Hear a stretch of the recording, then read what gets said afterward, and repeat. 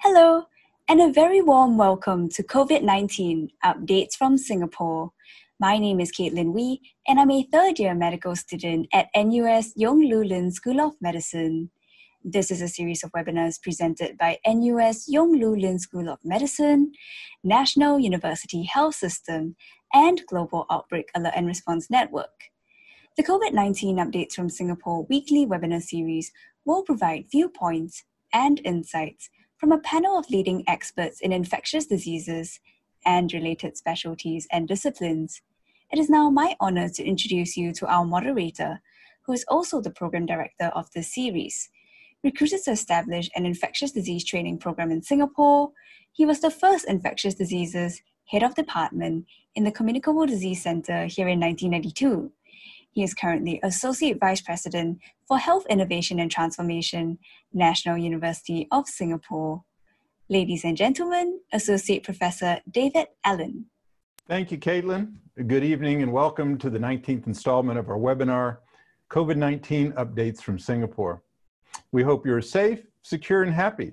We thank you for taking time from your busy day to be with us. The topic for tonight's discussion will be COVID-19 clinical trials, from concept to results. Our guest expert this week to help us explore that idea is Professor Peter Horby, whom I'll formally introduce after Dale's epidemiology update. Just to remind you, our format this week will entail Dale Fisher, who'll start us off with an update of regional and international COVID-19 epidemiology. Then Professor Horby will provide a detailed review of this evening's topic. It's to be followed by a question and answer period. Please send in your questions. There's a tab at the bottom of your Zoom screen that allows you to do so. Peter is a world-renowned clinical investigator. This is your chance to ask an expert.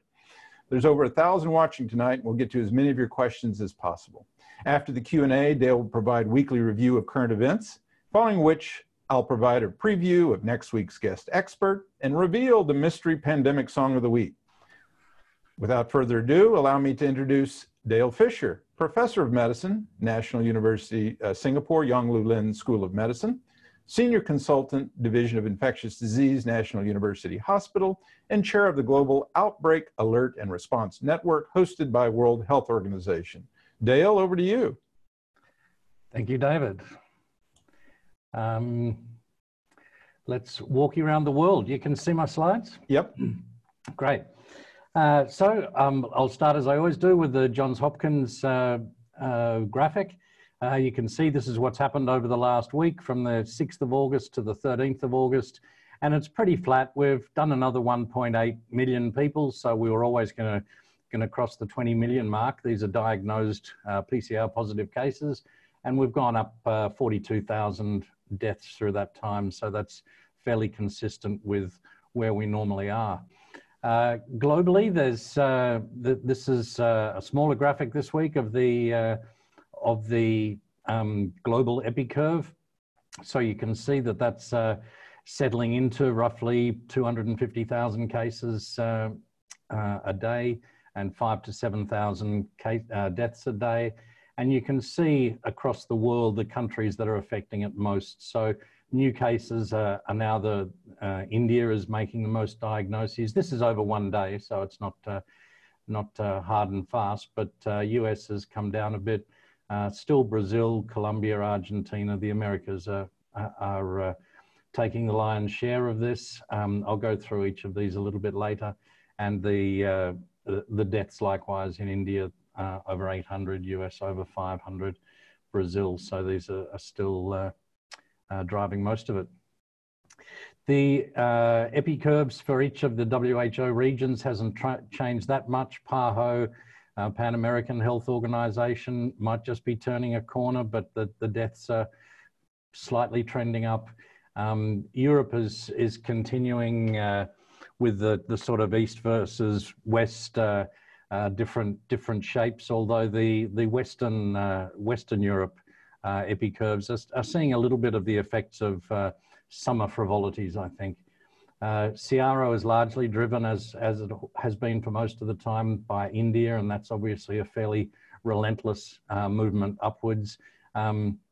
Eastern Mediterranean on the turn, but these high number of deaths tells us that there's a lot of diagnoses not being made.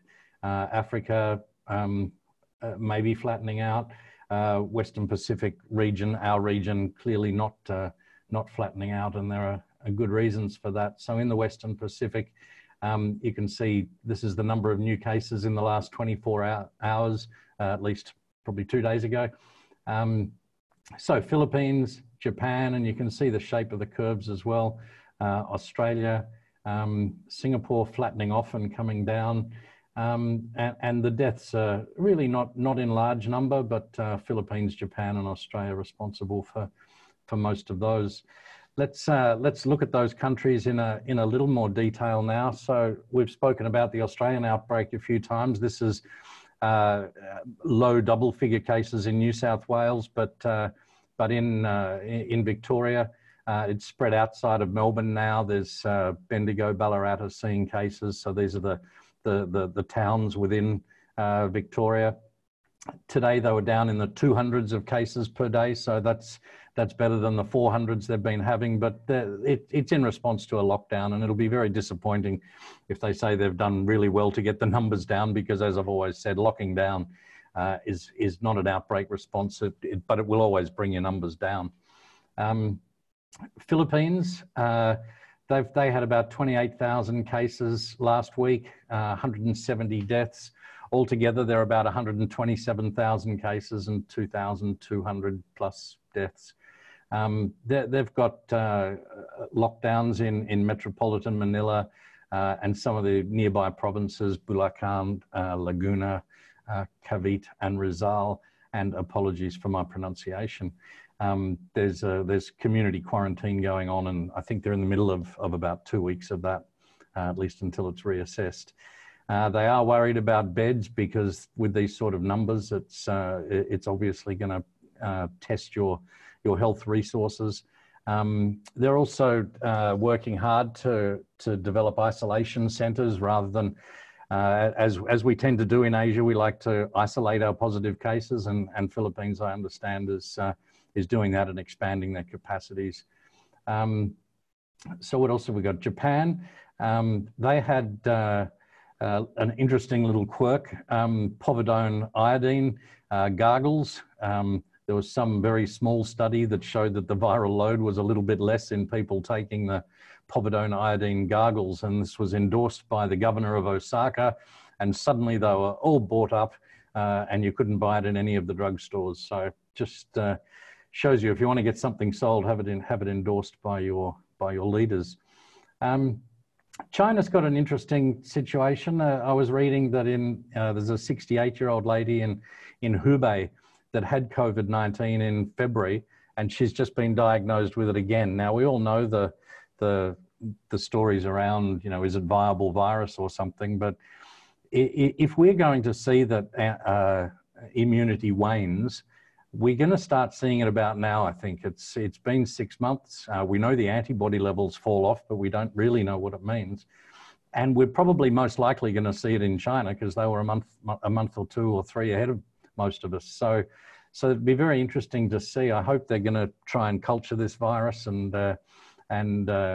if we're lucky, get some gene sequencing. But nonetheless, that's a good little sort of watch this space. So New Zealand is the talk of the town. They had a family cluster diagnosed in 4 people in Auckland. So they shut Auckland down pretty savagely, I gather. And the rest of the country, they've got some sort of limitation with no mass gatherings and social distancing in place for the whole country. So how did this come about? Was it occult spread for the last 100 days, unrecognized spread from person to person? It'd take about 20 generations, as we know. Could someone have come through quarantine and had a false negative test and been allowed into the country after 2 weeks and then cause spread? Possible. We know false negative tests exist. But the theory that's being bandied around the most is echoing what the Chinese were saying in some of their marketplaces that got infected, and indeed they've diagnosed it on packaging from chicken, I think today, from Brazil, and Ecuador shrimps recently.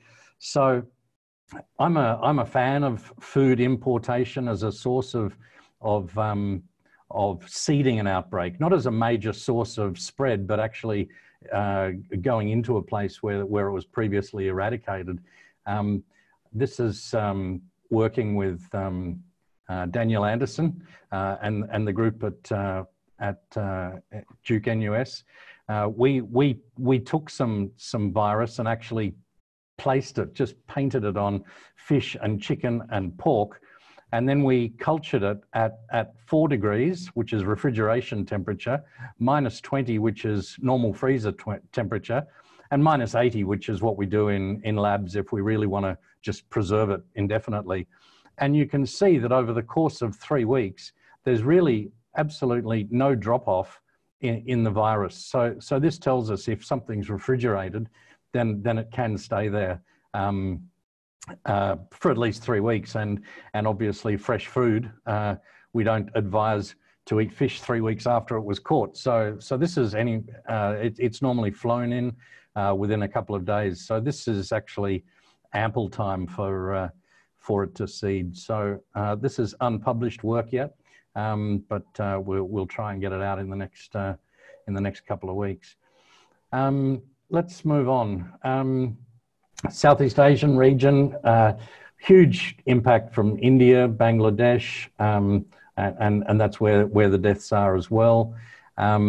Indonesia is having around 2,000 cases a day now. They've had 132,000 altogether, and total deaths are around 6,000. You might remember around here, I told you that Bangladesh had started charging for tests, so we could expect that number to come down. So that's what you see. The deaths are still going, but actually the cases are coming down. So this is clearly spurious. European region, you can see this fall in the deaths, but the cases probably going up through summer, and I think that's because of easing of restrictions and, as I say, frivolities. It's really spread through every country, has their share. These might sound like big numbers. They are big numbers, but they're also big countries. Germany's 80 million people, so 1,000 a day in 80 million, maybe. I still think it's a bit much, but it's not as bad as it might appear. So here's what you can see, and I guess the important thing, Spain has obviously had some trouble and done some lockdown, and in fact some places have altered their border restrictions there with them. UK is running along at about 1,000 cases a day, as is Germany. So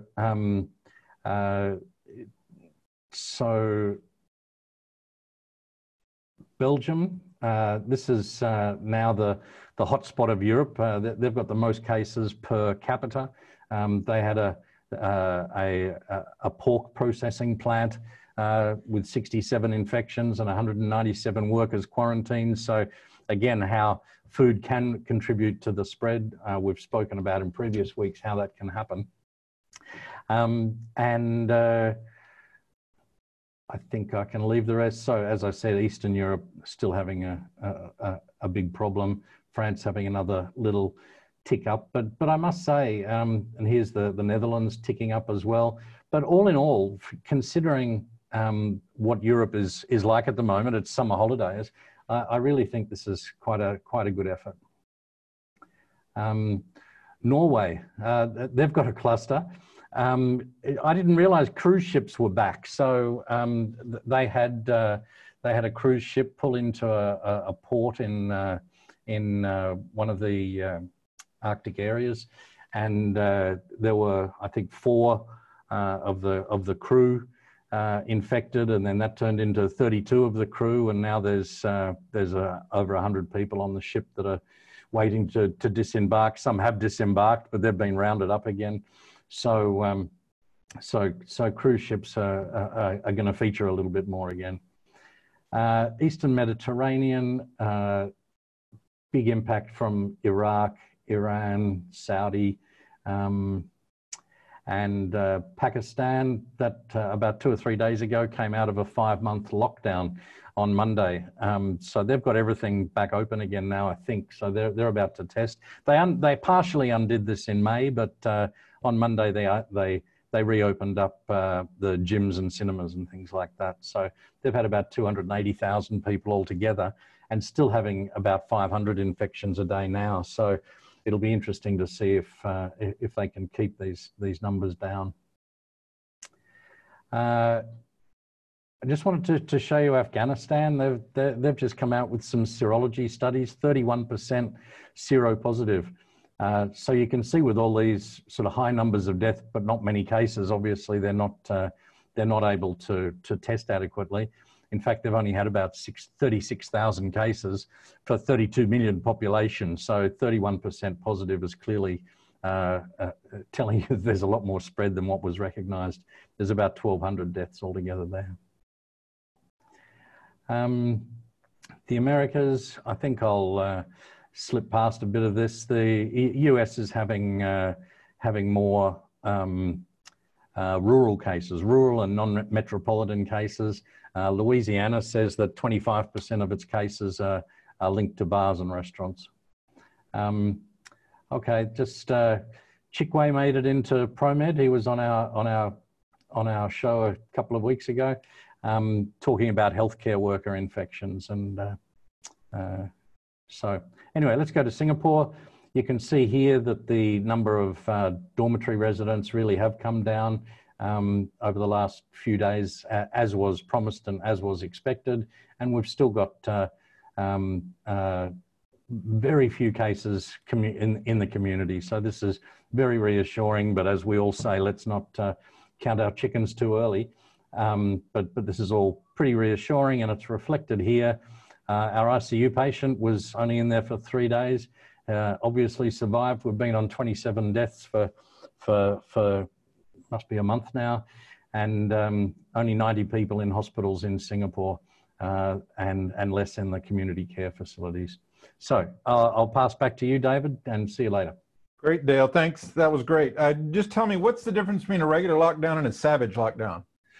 Yeah, there's lots of different ways to do it, David. Yeah, okay. It could be very, very savage sometimes. All right. Well, thank you very much, Dale. We'll talk to you later in the show. And please send in your questions. You'll see the tab at the bottom of your Zoom screen. It's my great pleasure to introduce our guest expert tonight. He's Peter Horby, Professor of Emerging Infectious Diseases and Global Health in the Nuffield Department of Medicine, University of Oxford, Executive Director of International Severe Acute Respiratory and Emerging Infection, which is a wonderful organization, and I encourage all of our viewers to go to their website. Very informative. It's a consortium, and he's Chief Investigator of the Recovery Trial. The title of Peter's talk tonight is COVID-19 Clinical Trials from Concept to Results. Peter, welcome. Great, thank you very much, David. It's a pleasure to be here and very well organised. I hope I can do you justice. I'll start by sharing my screen.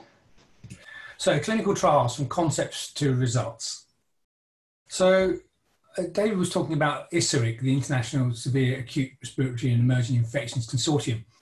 And that really started in 2009 after the sort of pretty abysmal failure to run clinical trials during that pandemic, even though we knew that influenza was going to cause a pandemic at some point.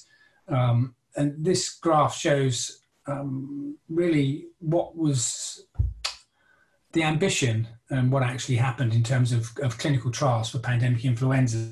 So this bar on the left shows the number of patients that were registered in trials or in protocols to be enrolled in pandemic influenza studies.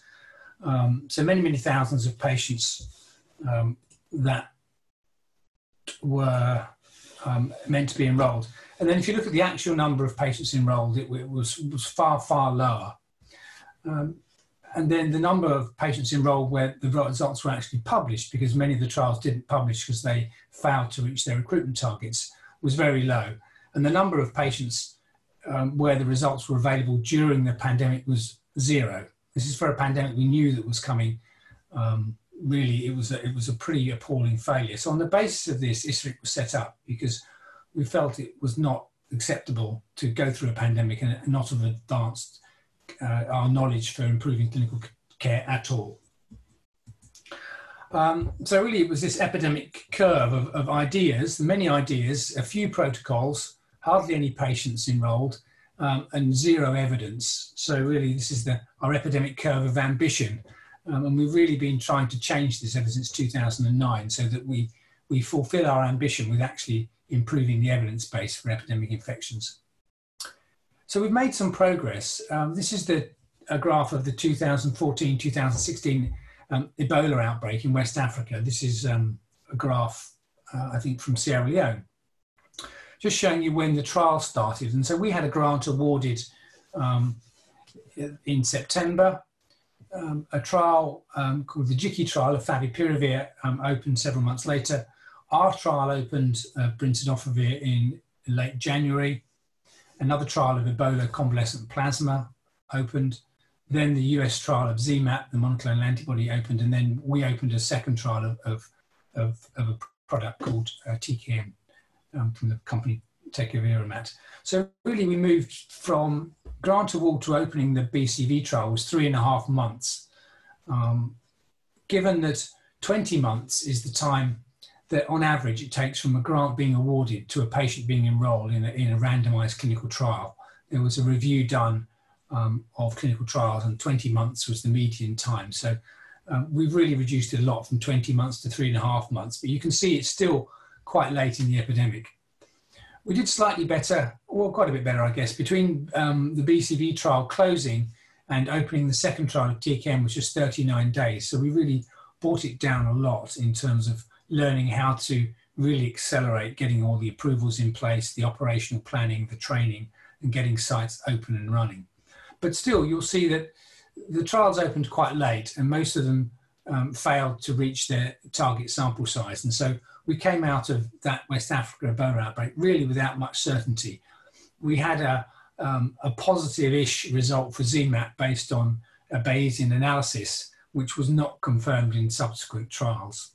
So we didn't get far in terms of improving the care of Ebola, but we did make progress in improving our abilities with doing clinical trials.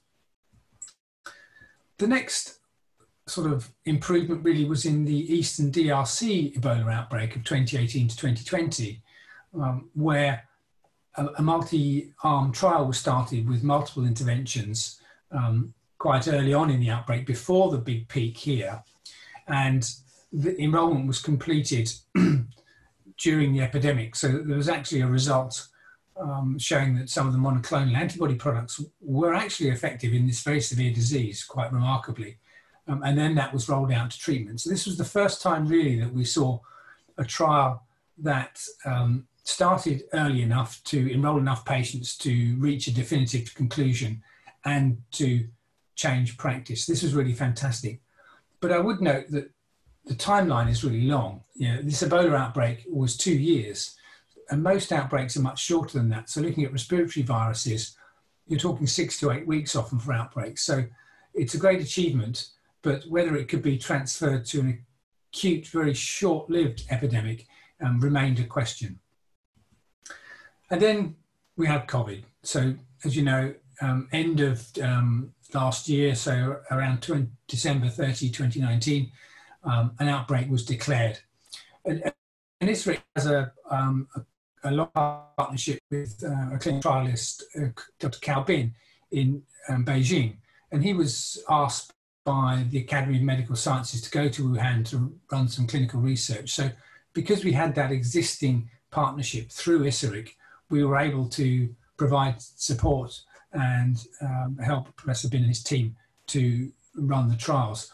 And what you can see is that we managed to start a trial of lopinavir-ritonavir, the HIV drug, a randomized controlled trial, very quickly. So we managed to do that within 20 days. So within 20 days of that report to WHO of the cluster of pneumonia cases, we had started a trial in Wuhan and randomized patients. And then we managed to start another trial, not so much longer afterwards, of remdesivir. And this was actually a placebo-controlled randomized trial, which we're very pleased with. It was started still early on in the global pandemic, but unfortunately rather late in the Wuhan epidemic. And so we ended up in a situation where we managed to start the trials very early, but because of the very aggressive lockdown measures in Wuhan, the patient numbers trailed off very quickly. And so we ended up with a situation where we did start them early. Probably that was the leading record of 20 days, but still was not capturing enough patients to reach a definitive conclusion. So the results from those studies, this was the lopinavir study, which we enrolled about 200 patients in that, randomized, hospitalized patients.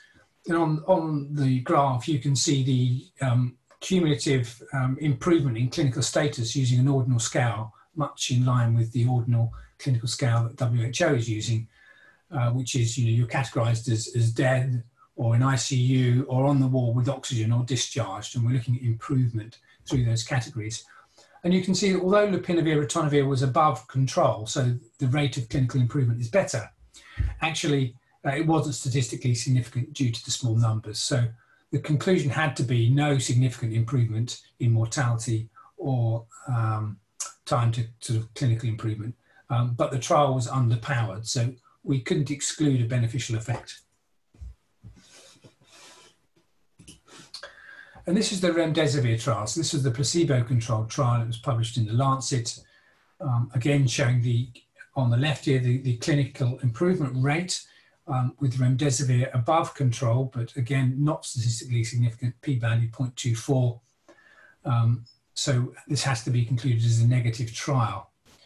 But there were suggestions that there may be a benefit that the trial was not powered to see. So if you look on the right-hand side, you can see the Kaplan-Meier plot of time to clinical improvement when we looked at patients who were randomized early in their illness. So this is stratified by duration of illness. This is less than 10 days. And you can see that remdesivir starts to look better than the control when you look at early treatment. So again, you know, an underpowered trial, even though started early, overall, you have to call the headline negative, but some indications that a bigger trial could reveal a clinical benefit, which is what we have seen with the US trial, which was about 1,000 patients. So then COVID-19 hits UK. So we worked with Professor Bin to do the 2 trials in China. And at that time, we were seeking funding to run a much bigger platform trial in China. By the time that the grant was awarded, there were very few cases in China and a lot of cases in the UK. So it really shifted. And so we were starting to see a big increase in cases in the UK. So we decided to shift our efforts from China to the UK.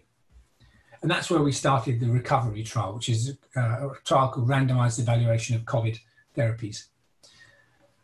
So the background to this, it was an unprecedented clinical challenge, overstretched health services. We knew from what we'd seen in Wuhan that it was very likely that the health service in the UK was going to be under extreme pressure. Pressure on the beds, pressure on the hospitals, but also pressure on the frontline medical staff, with a lot of unwell patients and a lot of overstretched clinical staff. So we had to make the trial operable in that circumstance. And a lot of therapeutic uncertainty, many candidates being proposed, most of them with very little supporting data, and so difficult to make a choice. So the principles we followed is that we must be quick. Even with 20 days in Wuhan, we failed to recruit enough patients to have a definitive answer. It must be simple, because people are going to be extremely stretched, and they just wouldn't be able to recruit patients if we had a complex trial protocol. And it must be big, because really with acute viral infections, there's unlikely to be a magic bullet. Really, you can expect modest benefits, but modest benefits in a pandemic can stack up into very large improvements in the number of patients not getting to ICU or not dying. So we were aiming for moderate benefits that we would be able to detect. And also remembering that small trials kill drugs. You can do a small trial that's negative, but it's negative because it's underpowered. And then it's very hard then to get people to engage or fund future studies of that drug. So you have to be very wary about killing off drugs inadvertently. So we kept it very simple. All the materials are available online. And if you want to go to our website, which is recoverytrial.net, everything is there. All the regulatory submissions, all of the intervention sheets, all of the PDFs of the CRFs, the case record forms and the consent forms, etc. are there. So everything is completely transparent. We did not require GCP training. GCP itself does not require you to be GCP trained. What it requires is that the staff running the study are appropriately trained. And we judged that clinical staff, doctors prescribing medicines are well enough trained to prescribe the drugs we were using. The training was all online. We didn't want to have to do face-to-face training. So people did an online training course. You can see the pictures of those on the right. And then they just filled in an online form to confirm they'd completed the training. The consent form was very simple. The information sheet was 2 pages. The consent form was 2 pages. Patients are sick, often elderly. We have to keep this very simple. And it was available in multiple languages, and all of these are available online. The randomization was very simple. This is the form. It's very clear. We only require absolutely essential data, eligibility, some basic characteristics of the patients, the suitability of those patients for those drugs, and the availability of those drugs. So the situation was we had several drugs in. If the drug was not available at your site or was not suitable for your patient, then the patient would not be randomized to that drug. And that meant that we could roll out the study to many hospitals, even though we didn't have drugs at all those hospitals from day one. They could start with what they had available in the hospital and then use other drugs as they became available. So the online follow-up form is very simple as well. It just records what the patients received, the outcomes, discharge status, and use of ventilation and renal support, etc. And in the UK, we're lucky to have a National Health Service with linkage to national data. So we are getting follow-up on all patients on death certification and hospital episode statistics. So we can do follow-up without actually contacting the patients, and we have consent to do that for up to 10 years. Sorry, get rid of that. So we drafted the protocol on 10th of March. That was when we wrote the first draft of the protocol.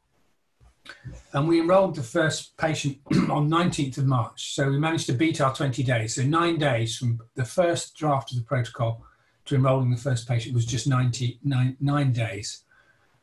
After I did 20 days with Professor Bin in China, I said at a presentation I would have to retire because we'd never beat that record. And we amazingly did with just 9 days. And we managed to start very early in the epidemic in the UK. So if you look at this, this is the epidemic in the UK, cases and deaths from March up until May. And that's when we enrolled the first trial patient, so very early, which meant that we could capture this big peak. And this shows you the distribution. So because of the National Health Service, we got one single ethical approval, we got one single regulatory approval, and we sent out a contract to all these hospitals and said, here it is, take it or leave it. We're not negotiating contracts with 170 hospitals, and all of the hospitals signed up. So you can see here, we have more than 175 hospitals who have enrolled patients. And the size of the green circle shows you the relative number of patients enrolled in each of the hospitals. And the graph on the right shows you the daily recruitment numbers. You can see there's a weekend effect when staff are not recruiting much. But you can see at the peak, we were enrolling more than 400 patients per day. So at that time, we were enrolling more patients per day than any single trial, to that time had done in total. So we managed to go very simple, very big, very quickly, and managed to capture enough patients. So this shows you where we are now. This shows you the baseline recruitment is the red line. We're currently at 12,200 patients randomized. We started tocilizumab, which is an anti-inflammatory drug, as a second line for patients who deteriorated. We're now up to 840 randomized for that arm of the trial. And then we started convalescent plasma, which was collected through the National Blood Transfusion Service once we were getting convalescent patients. And we're now up to 320 plus patients in that arm. So so it's the biggest trial globally of randomized treatments for COVID in hospitalized patients. It's the biggest trial of tocilizumab, and to our knowledge, that is currently the biggest randomized trial of convalescent plasma. It's open to everyone, so we wanted to keep it as a national trial, open to all patients. So we did not have an age restriction. We did initially, but then we stopped it. And you can see down here, our youngest patient is less than 1 year old, and our oldest patient is 102. So the age range is more than a century. And just to show you how simple it is, we collect data on the time from opening a sort of a case record for a patient and the doctor seeing what the patient is randomized to. And you can see here that the mean time from opening the case notes on the patient and the randomization being given is 7 minutes. So this is really not taking much time of the patients, and that's of the staff. And that's why we've managed to recruit so many patients, because it can be done on a busy ward, integrated with clinical care. So the results so far, these are the treatments we started with. Initially, so we started with the antiviral treatments, lopinavir, ritonavir, an HIV drug, hydroxychloroquine you'll have heard about. Convalescent plasma we've added most recently as an antiviral treatment. And then treatments for the immunological inflammatory process, we started with dexamethasone, a steroid at low doses, because previous data was some of it positive, some of it negative, but many, many questions outstanding as to whether this would help or not.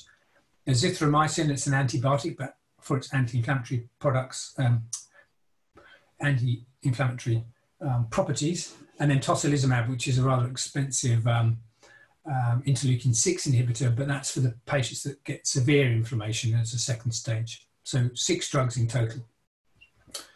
And this is how it has developed. It wasn't like this at the start, but it's developed into this, where the initial randomization here, you're randomized to standard of care plus or minus lopinavir, dexamethasone, hydroxychloroquine, azithromycin, and then there's a parallel randomization to convalescent plasma or no convalescent plasma. And so you're in one of these boxes. And then if you deteriorate, an additional randomization to tocilizumab or not. So quickly run through the results. The hydroxychloroquine was the first result to be reported. This was looking at the mortality rates, and we enrolled 1,500 patients on hydroxychloroquine compared to 3,000 patients on control. And you can see that there's hydroxychloroquine is on the wrong side, it's on the higher mortality side, but not significant. So really the conclusion is that it does not improve mortality in hospitalized patients. And if we look in subgroups, I won't go through this in detail, but if we stratify that by age or gender or time since onset or requirement for respiratory support, all of these plots are on the wrong side. Their usual care is better than hydroxychloroquine, although none of them are statistically significant. So overall, the conclusion is that hydroxychloroquine doesn't help.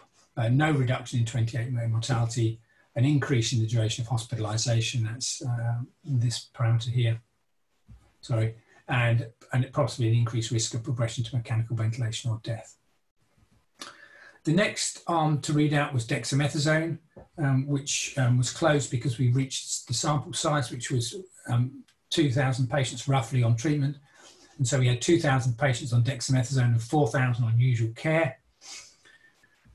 And what we saw was the reverse, that actually dexamethasone was associated with a decreased risk of death at day 28 and highly statistically significant. But this wasn't the full picture. That was the overall result. But when we looked in pre-specified analysis by subgroups, there was a very different result. So in those invasively mechanically ventilated, so on a breathing machine, dexamethasone really was very impressively better, and it reduced the risk of death by about 30%. In those who required oxygen, it was also beneficial, but not quite as strong, about a 20% reduction in the risk of death. But in those who were hospitalized with mild disease and didn't require oxygen, there was no benefit, not statistically significant, and if anything, on the wrong side, compatible with harm. So really, this is the correct answer.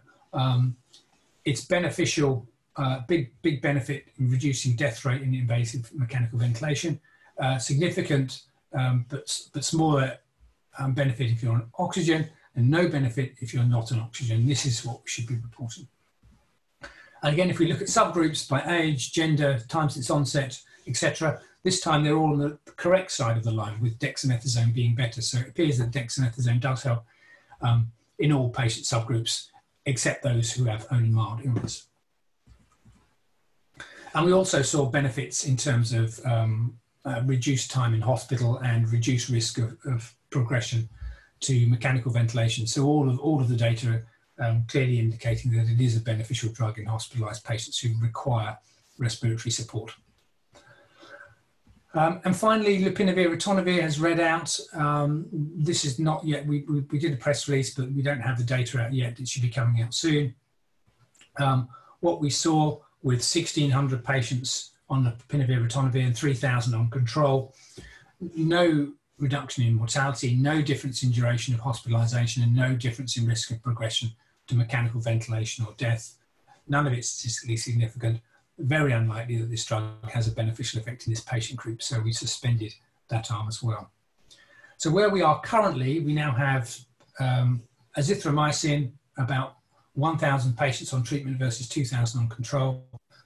Convalescent plasma, as you saw, about 160 in each arm here, and tocilizumab here, about 400 in each arm here. And we're currently talking about adding another antiviral, an anti-spike antibody, so a monoclonal antibody, or possibly anticoagulants, because we are going to continue this trial over the coming winter. So just to say thank you to our funders and our supporters, which includes really the NHS, the Department of Health, and the NIHR, which is the National Health Research Infrastructure, which has made this all possible. An enormous thanks really to the thousands of doctors and staff and nurses across the NHS in over 170 hospitals who've been recruiting patients, and most importantly to the patients who agreed to participate. Thank you, David. Hey, Peter, thank you so much. That was spectacular, elegant, efficient. We very much appreciate that. We've got questions. Hopefully you're up for them. Yeah. There is a certain David Lai from Singapore who says, hi, Peter. With such a high mortality in patients not on oxygen and patient profile being comparable or similar to NIH ACT and Gilead 5773, how reproducible are the UK recovery dexamethasone trial data to other parts of the world with a much lower mortality? Yeah, I mean, it's a very good question. What we saw was that in patients who require respiratory support, there was a benefit, and that benefit was consistent across all subgroups, and it was also consistent on other endpoints, so duration of ventilation, duration of time in hospital, need for ventilation. And there is a meta-analysis. So there were other steroid trials that were done, and there is a meta-analysis that is being submitted for, or has been submitted for publication. And I think what we would say is that I think that the data is strong enough to say that there is an effect of steroids in patients who have the inflammatory stage of their disease, and that it's probably a class effect. And I think it's reasonable to say that at the moment, it may not be beneficial, may even be harmful in patients who are only mildly unwell. And I suspect that is transferable to patient populations with a lower mortality, because the mortality is really, a lot of it is associated with age. You know, we see lower mortality in some countries, but the average age is also much lower. Our average age was in the 70s, whereas in other countries with lower mortality, the average age of hospitalised patients is in the 50s. But what we did see was that benefit was consistent across ages. It was the severity metric where it changed. So I think it would be beneficial. The question now is, how do you test that in a trial? Because I think we would like to test that. We'd also like to test whether you've seen the same beneficial effect of steroids if you don't have access to invasive mechanical ventilation, or you don't have access to oxygen in low middle income countries. The question that's troubling me, and please send in answers on a postcard, as to how we would answer those questions, given that what we already know about the potential benefits of this drug. So any mention of immunocompromised host HIV patients with regard to the recovery trial, specifically the dexamethasone arm? Yeah, we didn't have enough patients with HIV. There were some, but not enough to make any conclusions on that. Okay.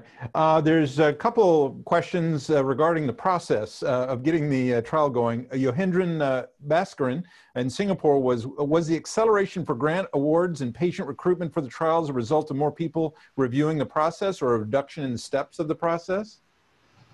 The steps were very simple in the UK. There was you know, we have one regulator, so we had one regulatory approval.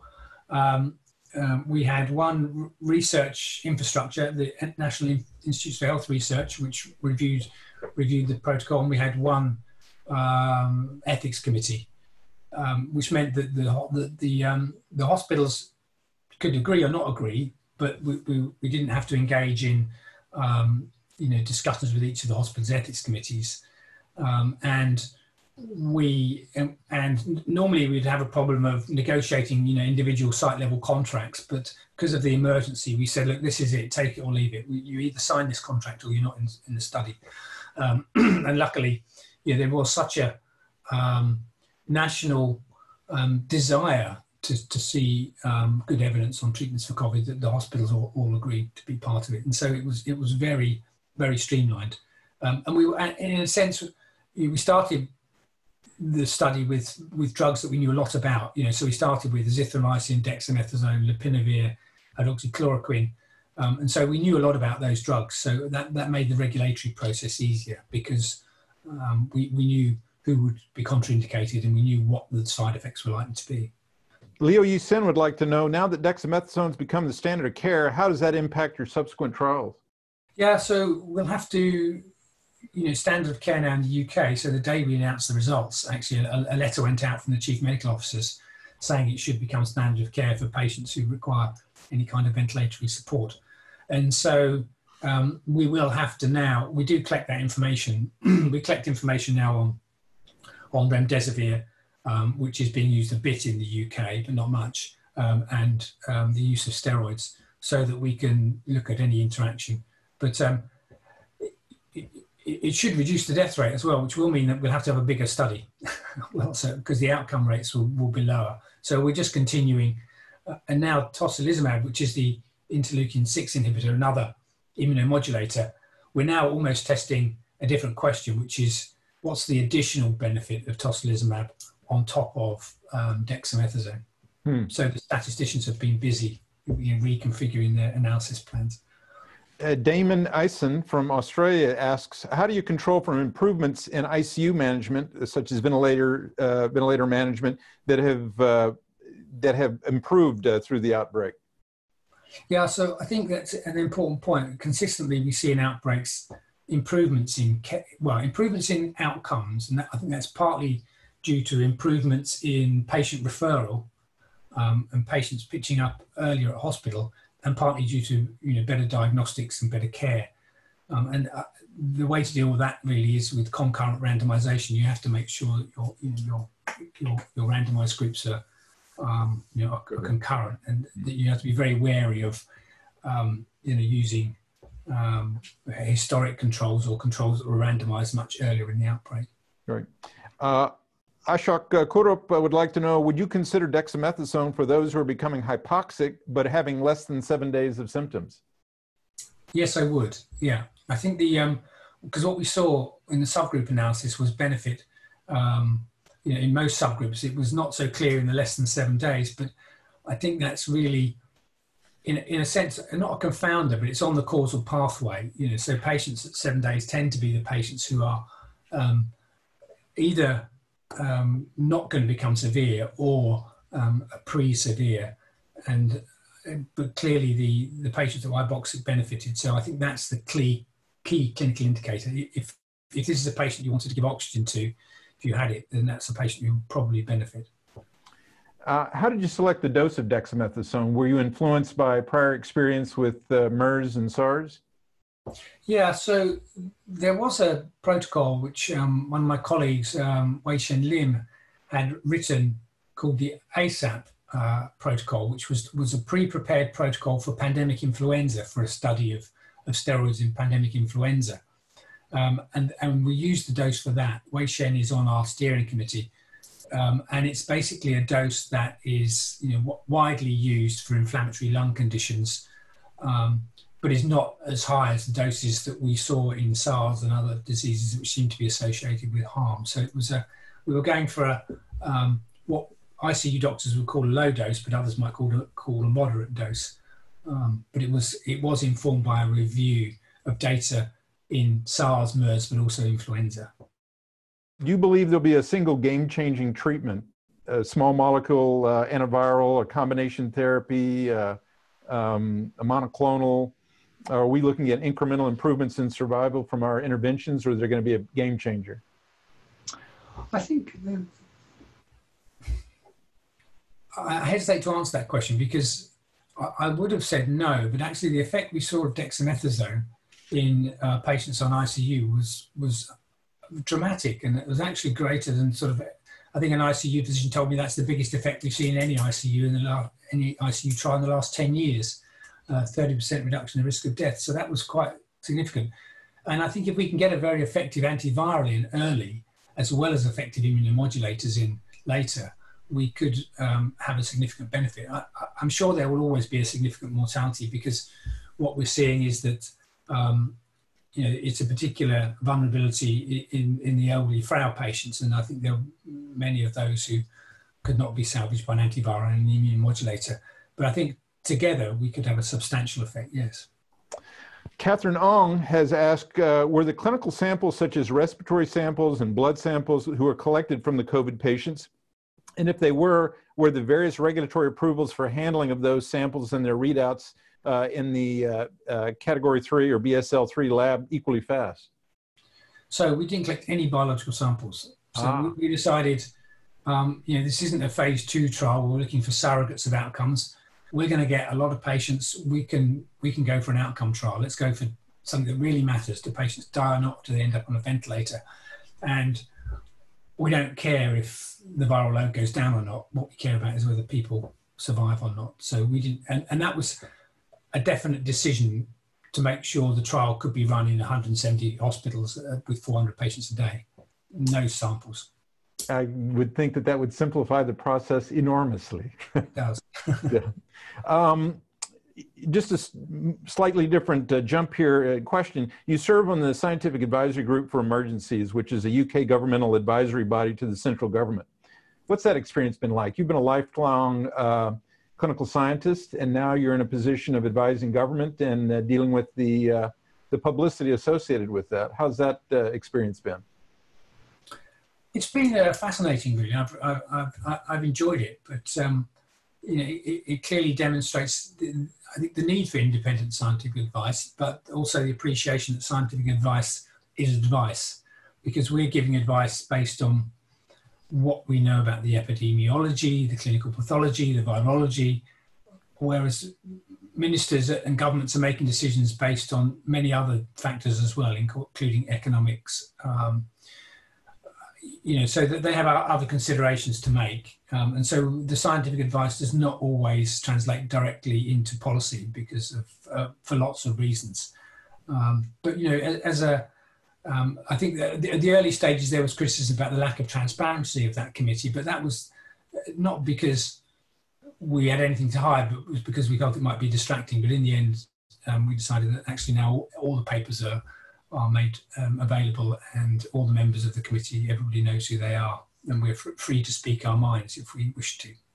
So has it in some been a positive experience or frustrating? It's generally been positive. You know, I think I've learned a lot. I've learned a lot about wording as well. In our statements and minutes of, because I chair another committee, Nerve Take, we have to be extremely careful about how you word things so that the meaning is very clear, because it can be very easily misinterpreted.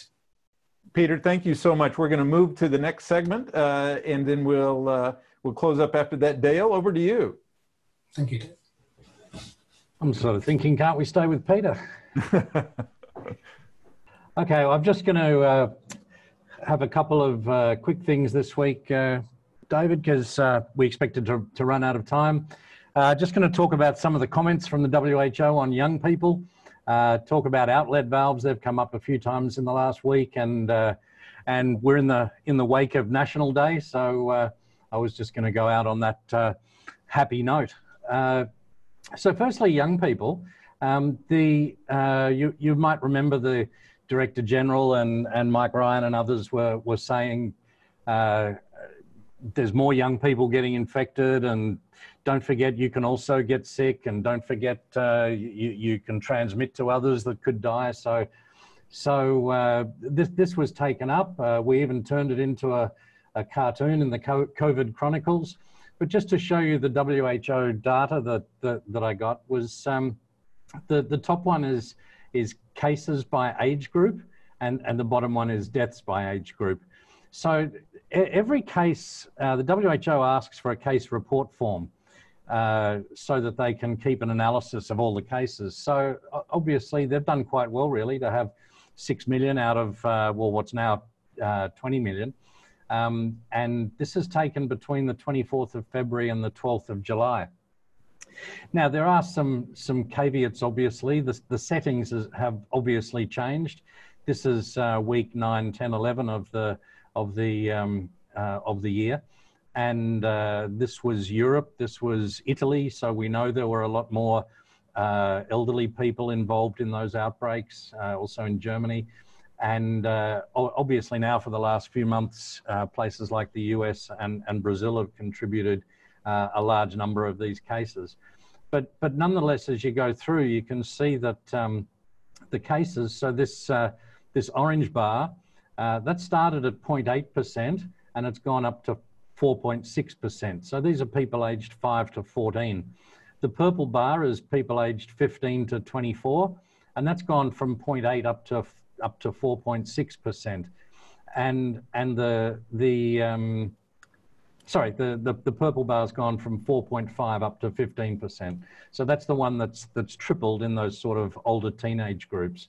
And you can see that obviously the yellow bar, which is 25 to 64-year-olds, that's also obviously gotten bigger. So this will be bigger in terms of total numbers as well as the proportion. The other two groups, the green is the aqua, whatever, 65 to 84, and the dark green is over 85. So the proportion's gone down. We can't really talk about the numbers in this. But down on the deaths, you can see that that now about half the deaths are actually people that are 64 or less. So I think this is a useful message to send, but nonetheless, this was the data. They wondered if it was about risky behavior in young people coming out of lockdowns and when other social distancing measures and others were lifted.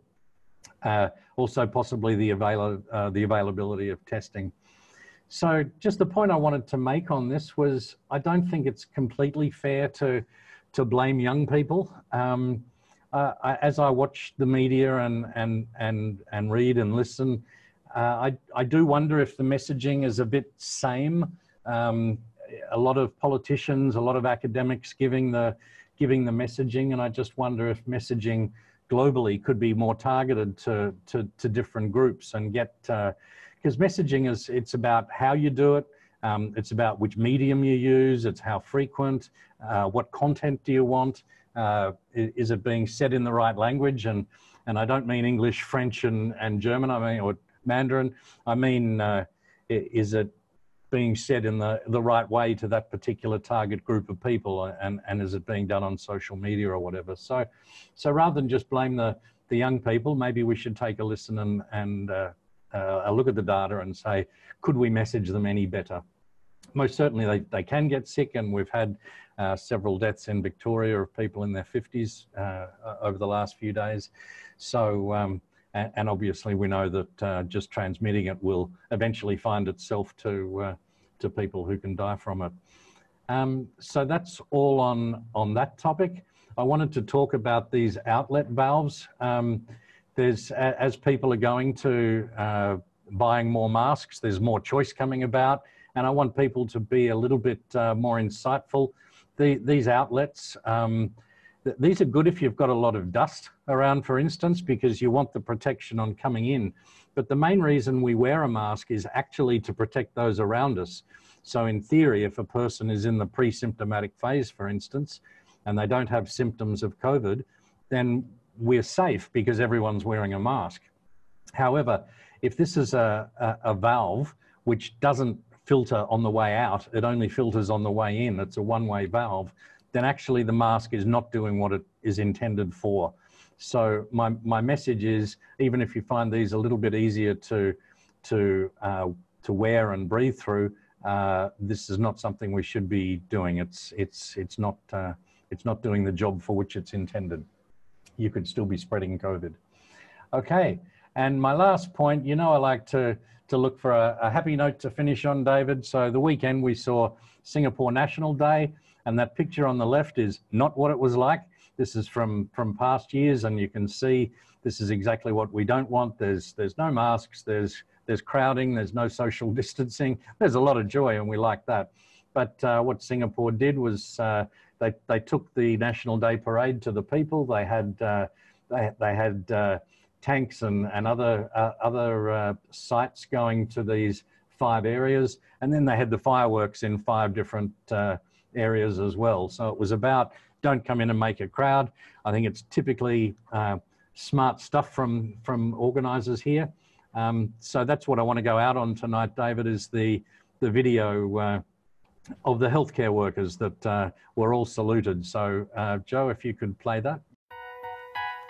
Heading 050 over Changi. This is the roar of unity for all the frontline heroes. Thank you for your sacrifices. Happy birthday, Singapore. How about taking a moment to thank the front line? Service staff happy to join the celebrations. How about thinking of others who can't stay home?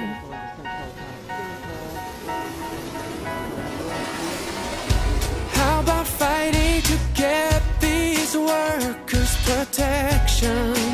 To the frontline fighters there as well. How about standing up for the ones we love? Thank you, doctors. Thank you, nurses. Thanks for working the front line. Thank you, scientists. Thank you, pharmacists. Thanks for working overtime. How about reining it in for the bigger picture? How about putting another before yourself? Hey.